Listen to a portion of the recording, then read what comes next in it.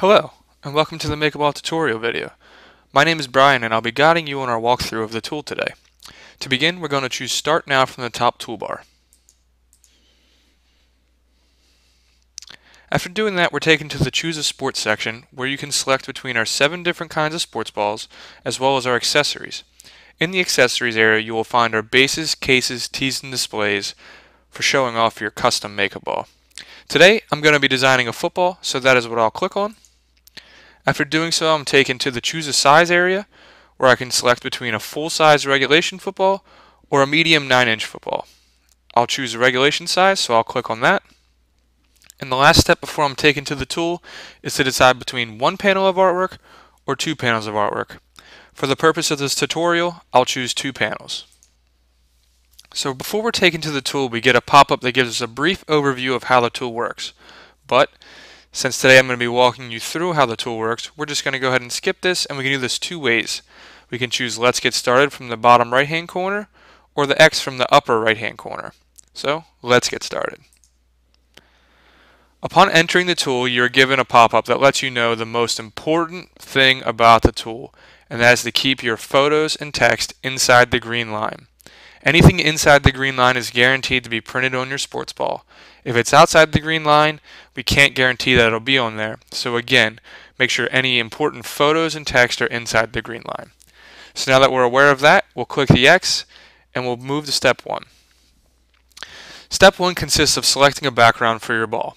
There are 4 options: a photographic background, a custom color background, a solid color background, or no background. A photographic background is a picture that has been formatted to fit perfectly on the sports ball. You can navigate through these by using the left and right arrows, and then once you find a background you like, simply click on it and it'll be automatically populated to fit your sports ball. But I don't want to design this, so I can delete it 2 ways. I can select the X from the upper left hand corner or the X from my layers palette. So I'll click on the X and my background is deleted. The next option is a solid color background. Simply click on that button and you'll be given a color picker to choose from. You can choose blue, pink, yellow, whatever color you want, and it'll automatically be filled on the background. But I'm not using any of those today, so I'll just delete those out and I'll select custom color. Upon doing so, I'm given a couple different backgrounds to choose from, but I can select any background I want and change the color.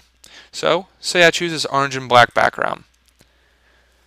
It looks nice, but those aren't the team colors that I used to play for, so I'll change it. Simply come over to the left, and you see your black and orange colors here.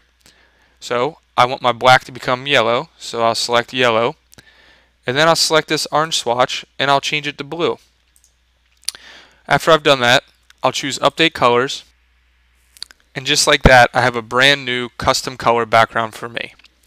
So now that I'm done with my background, I can navigate to step 2, which is to upload images. And I can do this one of 2 ways. I can choose the number 2, or I can use my navigation arrows at the top. So simply click on the nav arrow, and I'll be taken to the second step, which is to upload an image. Click the Upload Image button, and you'll be given a pop-up to navigate your computer to find the picture you want to use. So simply click Browse, and then choose the photo you want, and then click Upload. After a few seconds, you'll get the image uploaded successfully message, and you can exit this pop-up by clicking the X at the top. You can upload as many images as you want. So I'll click this X, and I'll see over here where my images are. I've uploaded an image previously, and I have another image that I plan on using today. So I'll click this photo, and it automatically populates on my design. But it looks like it's a little too big, so I'll shrink it down, because remember, it has to be inside the green lines. One important thing to remember when dealing with photos in the design tool is that we restrict the proportions of your image. What this means is if you stretch the image really wide and it gets out of focus, we automatically snap it to keep it in focus. If this isn't a feature you'd like to have, simply go to the toolbar at the bottom where you can choose your rotate, width, and height options, and click this chain link right here. If you click it, you break the proportions of the image and you can now stretch it to any way you want. But that's not how I want my image to be. So I can simply delete the image back out, bring in a new one, and it'll have the restrained proportions applied to it again. So I'll just shrink this down a little bit to keep it inside the green lines. I'll put it right in the middle of my ball. And now I'm going to apply a frame. A photo frame allows you to put a border around your image that just gives it a more polished and finished look. So I'll come over here to the left and select frames, and I'll be given a drop down as well as a selection palette. So navigate with your left and right arrows, or choose the drop down, and I'll go to rectangle, and then I'm going to navigate until I can find a background that I'd like to use. I think I'll use this yellow one. And I'm going to show you the right way and the wrong way to use a background. The wrong way is to apply it too far past your image. So if I start out and drag my background or drag my border too far past the image, like so, and click apply, given an image with a bunch of black space, that's because when you apply your frame, it can only go around the image itself. Anything else that your frame is bordering will just be given a black space. So let's try this again. I can do this one of two ways. I can scroll to the bottom and use my undo button right here, or I can click the X and delete it. For the purpose of this tutorial, we'll go over the process again. I'll click the X and delete it out. I'll go back to my images, select the image I want, shrink it down, place it in the middle, choose my frames, and then I will apply it the correct way this time.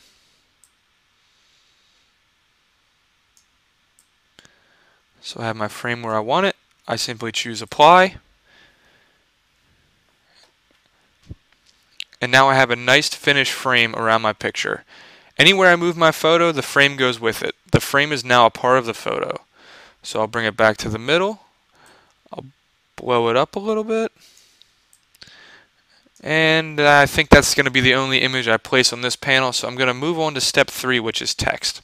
Again, I'll just click the 3, and now I can enter my text. I'll put in Seniors 2013. Your text is entered onto your design tool right in the middle, so I'm going to go ahead and drag it over to the left. The first thing I'm going to do is change the color by clicking this color swatch. And I'll change it to the yellow I selected earlier. I'm going to make it bold. You also have the ability to make it italic or underline, but I'm not going to use those. You can align it to the left, the center, or the right. So I think I'll choose center. You have two ways to orient your text. You can have it be horizontal, standard, or you can do vertical. Vertical doesn't really work for me in this instance though, so I'll go back to horizontal. You can add a glow or a shadow. I think I'll use a shadow, and then I'll change my font style to Black Ops 1, and I'll make my font a little bit bigger. So now that I've done that, I'll drag it into place. And then you also have a toolbar at the bottom that allows you to rotate your text. And you can do this two ways. You can click and drag, or you can use the left and right arrows to slowly move it into the correct place. So I don't think I'm going to use any rotate right now. And we also have the curve option where you can curve your text. So I'll put my text there. And I think that's the only text I'm going to use on this panel, so I'll navigate to step 4. And here you're going to enter your clip art. We have two types of clip art, standard clip art and custom clip art. Custom clip art is extremely similar to the way custom backgrounds work. You select your clip art. It's placed in the center of the tool. I'll move it to the right. And then over on the left, I can change the color of the clip art to match my scheme. So I'll select yellow, update colors, and in no time at all I have a custom made clip art for me. So I'll drag this over a little bit, and all looks good to me. So in the beginning I chose to design 2 panels of artwork, and I just finished designing my first. To get to the second panel, I'll go up to the left hand corner where it says choose a side to design. I'll select side 2, and I'll be taken to the second side of the football where I can begin the process again. So I can choose a background, I can add my images, add my text, and insert my clip art. But after designing my first side, I don't think I want to design a second side anymore. So I'll delete my background, I'll scroll to the top, and I'll choose the two sides drop down. When I do that, I can see there's one side and two sides. If I select one side, I get a pop-up asking me if I'm sure that I want to delete a panel. I'll select yes, and it will delete the second panel that I didn't design. Please be aware that when it deletes a panel, it always deletes the second side. You will always be left with the first panel. So I'll choose yes.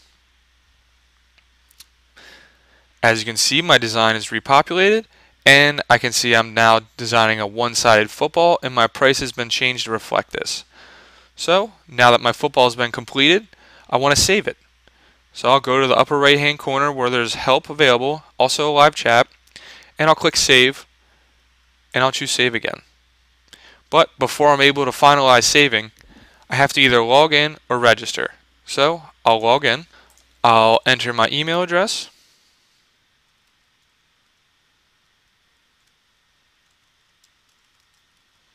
my password, and I'll fill out the CAPTCHA and log in. After logging in, I'm taken back to my design, and I can verify that my design has been saved by going to the My Locker area where I can see my design. But for now, I'm just going to check out, and I'll add the ball to my cart. So I'll simply click Add to Cart. So I'll see my cart. I can see I have a one-panel football in there. There's one side for $50, and to the left I can choose between accessories, a plastic display tee, an acrylic case. But for now, I think I'm just going to check out and get my football. So I'll choose checkout, and I'll be taken to the checkout page where I can enter any gift cards, promo codes. I can enter my delivery and billing information as well as my credit card information. After doing all that, I simply click review order where I can finalize my order, and in a couple weeks I'll have my very own custom make-a-ball delivered to my door.